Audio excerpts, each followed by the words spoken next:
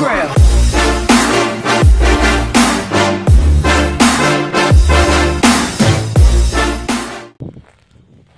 So I thought I'd stop for a little while and actually do some phone footage instead of drone footage for a change.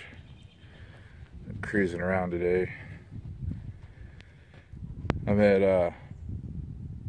where am I? I'm at Birch Bay State Park right now, and it is just gorgeous. It doesn't get better than this. But I got to thinking, I was watching a guy on YouTube. His name is, his channel is FridaysTheBomb. And I was watching him, and it's like, man, some of his videos just had me completely sucked in. I subscribed to his channel, which I don't subscribe to anybody's channel, but he rides around on his bike and goes on adventures, and it was really cool. I thought, man, you know, I ride around on my bike some, and it's normally to do drone footage, but yeah, maybe I should post some of it so people can see what my area is like, and yeah, things like that. Maybe live vicariously through YouTube like I do. But yeah, I'd like to say a little something for the people that are thinking about adventure biking.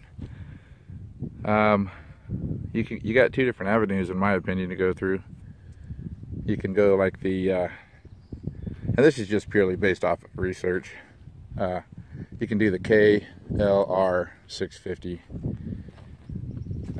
That's a more on-road than off-road, but nevertheless it's a dual sport, right? So or you can get that bike. That's a XR 650L, and that's more of an off-road than on-road. So it's just personal preference, I guess. I should probably get less aggressive tires, because this particular bike is probably 60% off-road, 40% on-road, whereas the KLR is probably 60% on-road versus 40% off-road. So yeah, I mean, personal preference, you know. But yeah, I just thought I would do a little quick video just to sit and talk for a bit before I do another drone video. I did a Semiahmoo flyover a little while ago, and I'll put that up next after I'm done talking. So anyway, yeah, go check out FridaysTheBomb, and tell him I sent you. Like and subscribe, and give him some support, because he's pretty much the reason I started my channel. So anyway, I'll have that Semiahmoo flyover up next. Have a great day.